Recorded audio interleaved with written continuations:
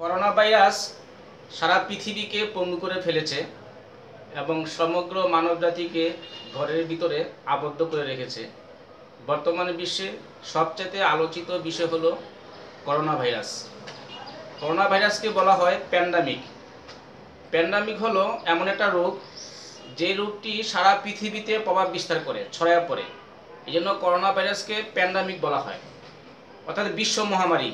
আর প্যান্ডামিকের আরেকটি সিনোনিম হলো world wide epidemic, অর্থাৎ বিশ্বব্যাপী মহামারী আকার ধারণ করেছে করোনা ভাইরাস। তো আমি আজকের এই সম্পূর্ণ লেকচারটি আমি কন্ডাক্ট করব করোনা ভাইরাসকে নিয়ে।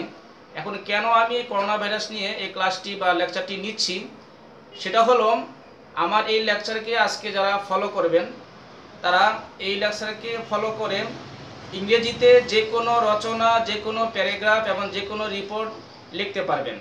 এই জন্যই এই সবার সুবিধার্থেই আমি আজকের এই লেকচারটি করোনা ভাইরাস সম্বন্ধে নিচ্ছি। তো করোনা ভাইরাস সম্বন্ধে জানতে হলে আমাদেরকে প্রথমে জানতে হবে ভাইরাসটা কি। ভাইরাস হলো একটি লিভিং থিং, অর্থাৎ জীবিত জিনিস। আর এটা হলো টু স্মল, একেবারে ছোট। এই ভাইরাসটা জীবিত এবং খুব ছোট, এই জন্য এই ভাইরাসের সাথে সম্পর্ক হলো মাইক্রোস্কোপ, অর্থাৎ অণুবীক্ষণ যন্ত্র। এত ছোট এই ভাইরাসকে অণুবীক্ষণ যন্ত্র ছাড়া দেখা যায় না। তারপরে এই ভাইরাসটি কজেস, কারণ হলো ইনফেকশাস ডিজিজ, সংক্রমিত রোগের কারণ হলো এই ভাইরাস। আর এটা কাদেরকে আক্রমণ করে? All types of life form, সকল ধরনের জীবনাকৃতি, যেই ধরনের প্রাণীর মধ্যে জীবন আছে, জীবনাকৃতি, সেই জীবনাকৃতিকেই এই ভাইরাসে আক্রমণ করে। ঠিক এই করোনা ভাইরাসটাও সেরকম এক ধরনের ভাইরাস। আর এই করোনা শব্দটি হলো ল্যাটিন ওয়ার্ড, এটার ইংরেজি শব্দ হলো ক্রাউনের বাংলা হলো মুকুট। এই করোনা ভাইরাসকে দেখতে মুকুটের মতো অথবা কদম ফুলের মতো দেখতে। আর এই ভাইরাসটি প্রথম শনাক্ত হয়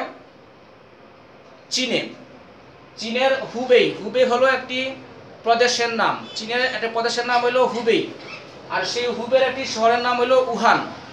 সেই উহানে প্রথম এই ভাইরাসটি শনাক্ত হয় ডিসেম্বর 2019 সালে। 2019 সালের ডিসেম্বর মাসে এরকম রাষ্ট্রীয়ভাবে, সরকারিভাবে এই তথ্য জানানো হয় চীনের পক্ষ থেকে, বিশ্ব স্বাস্থ্য সংস্থাকে জানানো হয়। আর যেই মার্কেটে এই ভাইরাসটি প্রথম শনাক্ত হয়েছিল সেই মার্কেটের নাম হলো সি ফুড মার্কেট। চীনের সি ফুড মার্কেট, এটা হলো লাইভ অ্যানিমালসের মার্কেট, অর্থাৎ জীবিত প্রাণীর মার্কেট। কিন্তু ওই জীবিত প্রাণীর মধ্যে কোনো করোনা ভাইরাস শনাক্ত হয়নি, হয়েছে মানুষের মধ্যে। তো প্রথম যেই ডাক্তার শনাক্ত করেছিলেন, মানে সংকেত দিয়েছিলেন, সেই ডাক্তারের নাম হলো ডক্টর লি ওয়াংলিয়ান। চীনের সেই উহানের ডাক্তার। উনি প্রথম চীনের সরকারকে তথ্য দিলেন যে একটি নতুন ভাইরাসের আগমন ঘটেছে, কিন্তু ওনার এই তথ্যকে ওনারা গ্রহণ করে নেয়, বরঞ্চ বলছেন যে উনি এরকম গুজব ছড়াচ্ছেন। তো পরবর্তীতে ওই লি ওয়াংলিয়ান উনি করোনা ভাইরাসে মারা যান। এরপরে এটা শনাক্ত হয়, এবং শনাক্ত হওয়ার পরে এটা এখন সারা বিশ্বে প্যান্ডামিক হয়ে গেছে, অর্থাৎ ওয়ার্ল্ড ওয়াইড এপিডেমিক, বিশ্ব মহামারী হয়েছে। এখন আমরা জানবো এটার সিমটমস, লক্ষণগুলো কি কি। এই করোনা ভাইরাস যদি কেউ আক্রান্ত হয় তার মধ্যে কি কি লক্ষণ থাকতে পারে? প্রথমে হলো ফিভার থাকতে পারে, জ্বর। তারপর হলো ড্রাই কফ, অনেকে কফ হইলেই ভয় পায়, আসলে নর্মাল কফ না, এটা হলো ড্রাই কফ। আপনি কাশি দিবেন কিন্তু কফ বের হবে না, এটা ড্রাই কফ। তারপর হলো টায়ার্ডনেস, ক্লান্তি লাগবে। এরপর হলো সুর থ্রোট, গলা ব্যথা, গলা জ্বালা পোড়া করবে। তারপরে অ্যাক্স অ্যান্ড পেইন, শরীরের বিভিন্ন অংশে ব্যথা, ডায়রিয়া। তারপরে হেডেক, মাথা ব্যথা হবে। এরপরে হলো loss of test and smell, রুচি এবং গন্ধ সে অনুভব করতে পারবে না। কোনো কিছুর গন্ধটা কেমন ওই ব্যক্তি অনুভব করতে পারবে না। এই টেস্ট এবং রুচি, টেস্ট মানে রুচি, আর স্মেল হলো গন্ধ, এই দুইটা জিনিস হারিয়ে ফেলবে। তারপর হলো র্যাশ অন স্কিন, চর্মরোগ দেখা দিবে। এরপরে হলো ডিসকালারেশন অফ ফিঙ্গার্স অ্যান্ড টুজ, মানে আঙ্গুলগুলো এগুলো বিবর্ণ হয়ে যাবে, আঙ্গুলগুলো বিবর্ণ হয়ে যাবে, স্কিন রোগ দেখা দিবে এরকম। তারপরে আমরা এখন জানবো স্প্রিট। স্প্রিট মানে বিস্তার, ছড়াইয়া পড়া। এই করোনা ভাইরাসটা কিসের মাধ্যমে ছড়াইয়া পড়ে? সেটা হলো ড্রপলেট। ড্রপলেটের বাংলা হলো ফোঁটা। এখন এই ফোঁটা কোন জায়গা থেকে বের হবে, কিভাবে বের হবে সেটাই আমি বলছি। প্রথমে হলো স্নিজিং। স্নিজিং মানে হাঁচি, হাঁচি দিলে মুখ থেকে ফোঁটা বের হবে।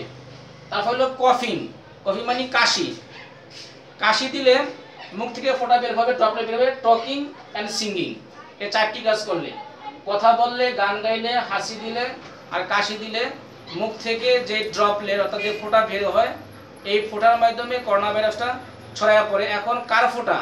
যে ব্যক্তি করোনা ভাইরাসে আক্রান্ত, যে ব্যক্তি করোনা ভাইরাসে আক্রান্ত ওই ব্যক্তির হাসি, কাশি, কথা এবং গানের মাধ্যমে যে ফোঁটা বের হবে, এই ফোঁটার মাধ্যমে সেই করোনা ভাইরাসটি ছড়াইয়া পড়ে। এখন আমরা জানবো প্রিভেনশন সম্বন্ধে। প্রিভেনশন মানে প্রতিকার। এই করোনা ভাইরাস থেকে আমরা কিভাবে, এই ভাইরাস থেকে কিভাবে আমরা প্রতিরোধ করব সেটা আমরা জানবো। প্রথমে হলো ক্লিনিং। ক্লিনিং মানে পরিষ্কার করা অথবা ওয়াশিং, ধৌত করা। হ্যান্ডস, হাত সমূহকে ধৌত করা কয়েকবার, দিনে কয়েকবার ধৌত করা। বাই সোপ, সাবান দিয়ে, অর হ্যান্ড স্যানিটাইজার অথবা হ্যান্ড স্যানিটাইজার দিয়ে হাতগুলোকে ধুইতে হবে। তারপর হলো কভারিং মাউথ, মুখ ঢেকে রাখতে হবে। উইথ মাস্ক, মুখোশ দিয়ে, মাস্ক দিয়ে মুখটাকে ঢেকে রাখতে হবে। তারপর হলো মেনটেনিং, রক্ষণাবেক্ষণ করতে হবে। সেফ, নিরাপদ, ডিস্টেন্স, দূরত্ব। যে ব্যক্তি করোনা ভাইরাসে আক্রান্ত তার থেকে 3 ফুট দূরত্ব, মানে নিরাপদ দূরত্বে থাকতে হবে। আর 4 নাম্বার হলো স্টে হোম, বাসায় অবস্থান করতে হবে। তো ডিয়ার ভিউয়ার্স, আজকে আমি করোনা ভাইরাস সম্বন্ধে এই লেকচারটি নিলাম। এটা ফলো করলে অবশ্যই আপনারা যে কোনো রচনা, প্যারাগ্রাফ এবং ভিডিও রিপোর্ট লিখতে পারবেন। আশা করি ভালো লেগেছে। ভালো লাগলে অবশ্যই সাবস্ক্রাইব করবেন এবং লাইক কমেন্ট দিবেন। সেই শুভকামনা রেখে আমি আমার লেকচার এখানে সমাপ্ত ঘোষণা করছি। আসসালামু আলাইকুম ওয়া রাহমাতুল্লাহি ওয়া বারাকাতুহু।